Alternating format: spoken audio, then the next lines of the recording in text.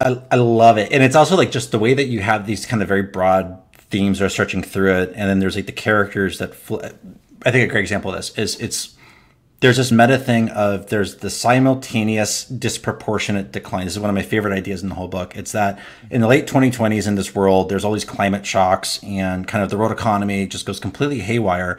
There's a global depression, which means the US goes into a depression. It's very inward. There's a lot of civil unrest, political unrest, and it's bad in the US, but it's catastrophic everywhere else. So if you're in the rest of the world, it's a complete societal collapse on par with like the Bronze Age collapse. It's like a 500-year reset. In the US, it's like a bad 5 years. So you then when the US kind of comes out of it, the rest of the world's collapsed to the point that it's even hard to talk to each other. And you have a character, Nicola. One read Plugged. Yeah. Red Plugged. Yeah, no, that was sick. Yeah, you're the guy.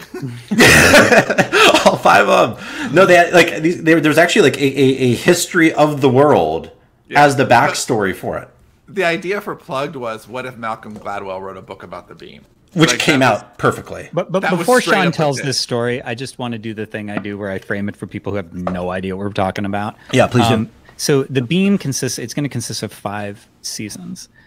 We have 4 written and 4 is just in the can. It's got to be edited. So 3 are available right now. But the way it was actually written was we wrote season 1, then we wrote the book called Plugged, which is fiction as nonfiction in the world of the beam. So it's a writer living in 2097 telling that story. Then we wrote season 2. Then we started a series called The Future of Sex, which is in the world of the beam, but set in 2060 when the beam is just coming online. And it's sort of the story of like a chosen one.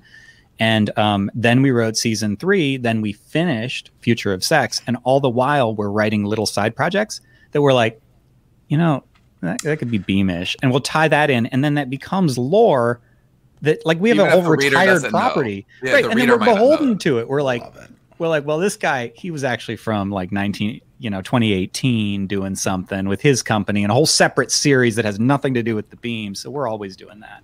But yeah, so Sean, I just wanted to give that before you told about Plugged. Yeah, Plugged was just I think we wrote Plugged more for us than anybody. I mean, we certainly would always love it if something takes off, but that's never been our primary driver. And actually, at this more mature point in our career, we realize it never will be. Like, we're just wanting to kind of write the things that we want to write. And I think that we have a couple of things to finish up. The beam is one of them, but we're on like the apex of a brand new kind of way of telling stories because all these boxes will be closed and we'll be on, and we kind of know who we are as storytellers and as a partnership, and are really ready to do crazy things with that. But even from the beginning, it was about how can we excite ourselves? And so Plug was never something that we imagined would sell a shit ton of copies, because you kind of have to be a super fan of the beam to even care. And how do you even market it? Because our names aren't on it. It's a fake author. The guy's name is Sterling Gibson, who appears later in the beam, by the way. So we wrote that book. It's a fake nonfiction book called Plugged: How Hyperconnectivity and the Beam Changed the Way We Think.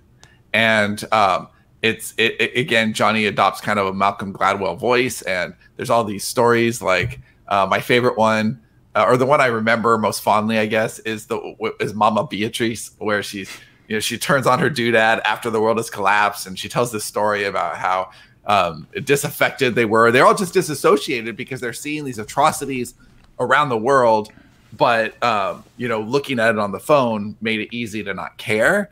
And what's amazing is that this was written in 2013, I think, and so much like it feels a little more prophetic now, and that's kind of cool to see how some of that cool and depressing. I was writing as a dystopian thing, and you're like, what, this is real now? Coolest storytellers. I also wrote a pandemic book and then got to continue it after COVID, which is great.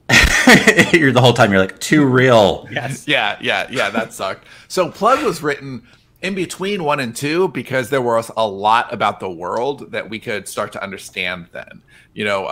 Like Johnny did all the calculations for the lattice. Like that's all real math.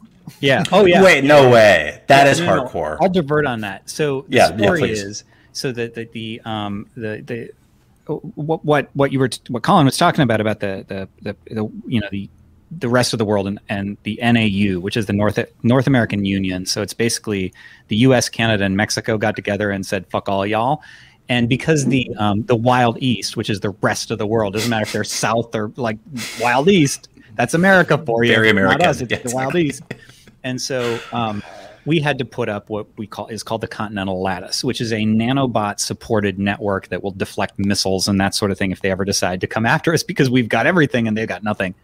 And the Lattice, one of the things that our Malcolm Gladwell character, who's called Sterling Gibson, does is he interviews people, about everything throughout the history of the beam, and he talks to somebody about the Lattice.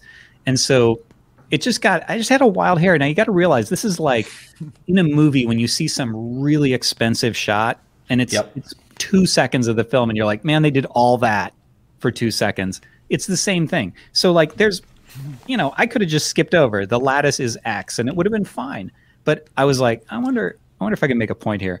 And so I calculated the weight of like what a sheet of tinfoil, which is what I figured was about what the Lattice would be like as far as bulk, how big that would be, like what the area would be, how much it would weigh, that sort of thing. And it was driven by these little nanobots that are basically just farting air out their back end to hold it up.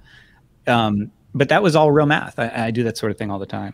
But I also think that's a really great example of what makes it so unique is that kind of there's this one idea of these, like, I think it's like hoverbots or nanobots or something, and you just have this individual invention of like, hey, we're going to have something that can lift, maybe it's 5 times its weight or 10 times its weight or whatever it is. But it's very, very small. And then that ripples through the whole series. Not only is that leading to like a continental defense grid, it's also leading to like covering couches. And it's literally infuses everything. Yeah, the first thing was a floating ottoman. And people were like, what a frivolous, dumb invention to just like, you can put your foot up and it can float rather than sitting on little casters. But the thing is that what the nanobots let us do, and this is all coming in the story. Mm-hmm. We don't know this in advance. Literally, this happens as I'm typing, is the nanobots. The thing that people don't get about nanobots is they're not really just little robots. Like they're mechanically too small to have more than a handful of parts. Like the atoms are too big, right? Like when you get down to that scale. So when people imagine nanobots as being these like super intelligent little things that can like do processing, like, there's just not enough stuff there. So unless you're in some sort of weird quantum system where they're multidimensional, which we weren't going to do, we have ours working in a network.